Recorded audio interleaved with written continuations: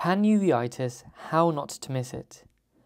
Panuveitis is uveitis, which involves the anterior, intermediate and posterior uveal structures.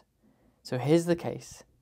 To start with, we can look at the cornea. The cornea looks fairly clear. There are no chorotic precipitates. Now at first glance the anterior chamber might seem quite quiet, but when we look carefully we can actually see there is a mild anterior chamber reaction. That's a good going at least 1+ cells. Now in the anterior vitreous we can also see a good number of cells in the anterior vitreous.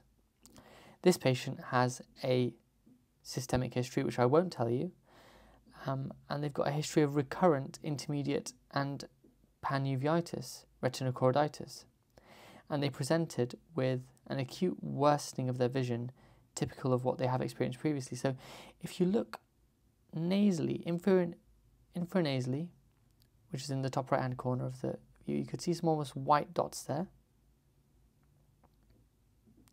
and now you can see some whitening in the retina there, and some almost punctate lesions in the retina, and this is this retinochoroiditis.